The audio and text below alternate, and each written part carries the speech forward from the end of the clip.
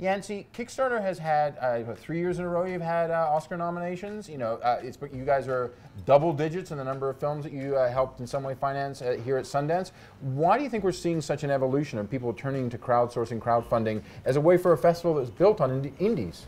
Yeah, well, I mean, at this point it's about $250 million that's been distributed to independent filmmakers through Kickstarter. It's a number that's growing every year.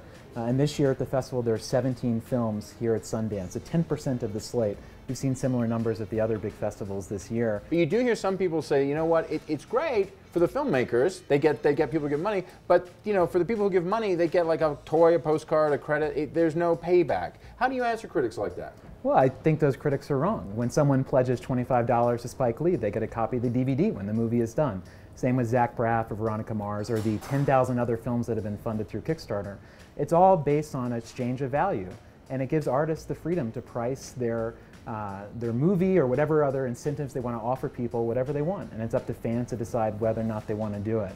So this system would only work if both parties like this. And at this point, 8 million people have backed the project. About 75,000 projects have been successfully funded, so the track record speaks for itself. This year at Sundance, how do you guys feel about the films that you're involved in? How do you feel about the festival as you've watched it change over the years that you guys have been involved? It's been amazing. I mean, for me, I was a film fan before starting Kickstarter with a couple other friends, and Sundance has always been that pinnacle of like the avant-garde, the vanguard of filmmaking, and for us to be such a core part of it. And we have a very good relationship with Sundance. We've been partners for almost 4 years now, helping filmmakers bring new works to life. There's $9 million that have gone to Sundance filmmakers that have been in the labs or been at the festival before.